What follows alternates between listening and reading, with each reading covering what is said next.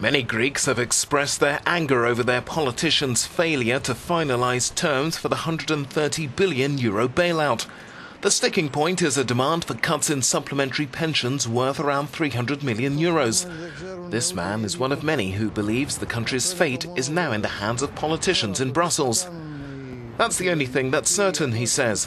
What the politicians do will depend on those abroad. It's like we're watching scenes in the theatre of the absurd. They want results, but they're not taking people into account, this man says. The hard part is having to wait. Everyone's waiting, and this in itself increases stress and anxiety in general. Such widespread frustration seems set to spread. Unions have called another 48-hour general strike from Friday over planned job cuts.